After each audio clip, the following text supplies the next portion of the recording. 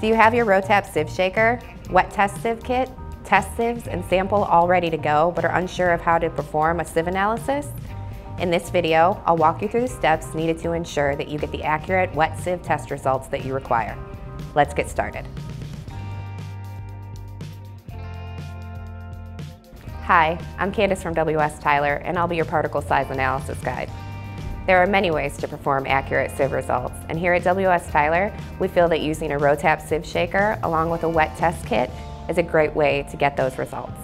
Today, we'll be taking a step-by-step approach on what to do in order to yield wet sieve analysis results that are both reliable and accurate.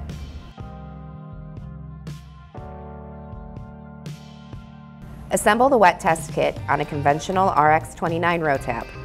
Deposit the dried sample material on the top test sieve. Slowly turn on the water source to ensure that no water leaks out the side of the sieves. Set the timer to your desired test time and turn on the RO-TAP. When the test is complete, allow the water to drip out of the drain pan. If you have any questions or concerns about performing a wet sieve analysis, you can call us at 1-800-321-6188, email us at info@wstyler.com, or you can fill out the form on the Contact Us page of our website.